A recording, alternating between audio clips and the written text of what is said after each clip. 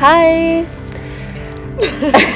I'm Maya and we're on day 1, the last month challenge of 2020. If you don't know what I'm talking about, please watch. Check out your calendar. No, please watch the last video and check out your calendar too, because it is the 1st December. So this is my friend Anastasia. How are you? I'm good. You're good? I'm kind of good, but so that's the end of the video. I'm just a bit freaked out by the fact that it's already the 1st of December. And God, it's like it's like hard to admit. It's very, very hard. Okay, let's come back. Take 2. Oh, 2. Like Maya is presenting always herself as a person that's like super productive, efficient, and like achieving everything and super successful. So I'm like, I'm not holding a knife towards her. Just saying. I feel like I was not lately super efficient, like with this pandemic. I think it's always like good to have conversation with you. I really liked Maya's idea, like to have this super challenge last month. Oh God! I got really inspired that we have to make this month great and like to achieve the maximum what we can, so we can feel like winners. So I just wanted to ask you how you're achieving everything that you achieve, because it's it's a great achievement, right? How you are going through this process, getting the things done. It's quite a difficult question to answer, but I would really like to share what my process is in order to achieve something and what I believe in. There are 3 big steps in achieving something. The first step would be to acknowledge your situation in the moment. So where you are standing physically, mentally, as a surrounding, your situation at the moment. Because in this time when the pandemic was happening, I started losing track where I am exactly, what point I am in my life, because it was really hard to accept many things. I didn't want the full vision, the complete awareness of what I'm doing, but that is a huge step back to actually achieving something. It kind of makes you feel good, because when you're in that situation, you don't have too much eagerness. You don't have so many things that you want to do, because you're just a bit in the fog. So that's the first step, to be aware and acknowledge your situation. The second step, I think, actually to talk about it with someone, like I'm doing right now with Anastasia. Absolutely, yes. Because you knowing it is one thing, being able to output it is another thing. You have to know very clearly what it is to be able to explain something. You cannot explain what something that you've never seen looks like, because you don't know what it is, but you know what an apple looks like, so you can tell. I can explain right now what an apple looks like, and it's similar when it's something inside you too.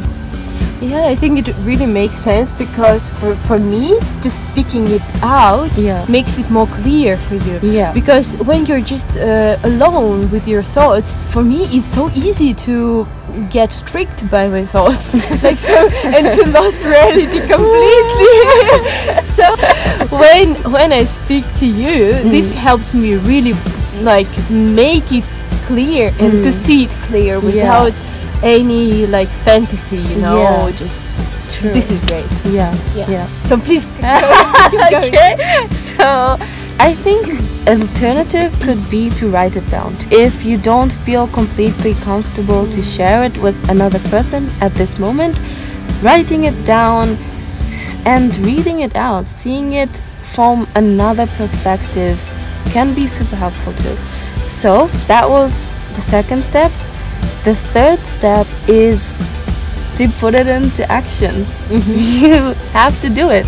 I oftentimes have this problem that when I'm processing it in my head, I think, oh my god, it's going to be so hard, and you never make the first. I know. Oh my god, this is so me, guys. You have to let us know that I'm not the only one. I'm kind of making this super complicated in my head, and I'm like, even it's about make my bed. No, oh my god, I have to be so like, no, I have to adjust my aura for this. Like, but actually just making the first step makes it so easy. It's definitely way easier once it's in action than when it's in here. That's just the story of life. And like we just said, we both know it, but it's still difficult. But this is the opportunity. I really feel the urge to change this around. I've decided once I start processing it, I'm just going to do it. And just to make that one rule for this last month could achieve a lot. I said there are 3 steps, but maybe step 0 would be that you promise yourself and make a rule that you're gonna do it and you're not gonna let yourself down. I think this could be really nice. There's actually one tip he said to me. Oh, hi. Okay. Great. He just recognized Maya because Maya is super popular. It's for fans attacking.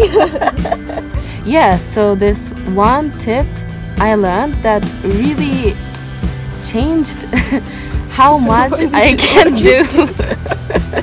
I'll put it really simple. You can only do one thing at a time. Okay. Yeah, so we're like making so much eye contact.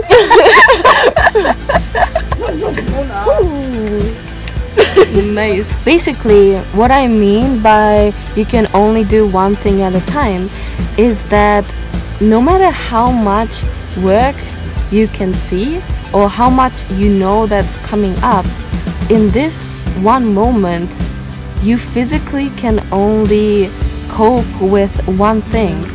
If you decide in this moment, I'm going to meditate or I'm going to read this book, I'm going to work, there is no point of thinking about something else.